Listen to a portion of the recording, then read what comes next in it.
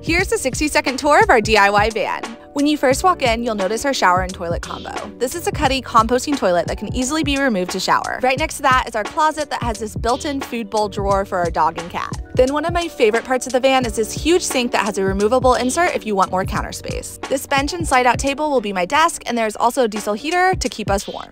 And under the bed, Diane has her own private bathroom. In this cabinet, we have our cooktop, a sliding pantry, and our fridge and freezer. We have the 60-quart set power fridge that easily stores over a week worth of food for us. We also have these overhead cabinets for additional storage, and we use the space over the cab to store all of our shoes. There's a passenger seat swivel chair and table that Ryan will use for his desk, and we have these blackout curtains in the front and back for privacy. In the back of the van, we have this huge garage space for storage, and it is also where we can access our freshwater tank and our electrical system. Our van has a 33-gallon freshwater tank as well as 400 watts of solar panels on the roof.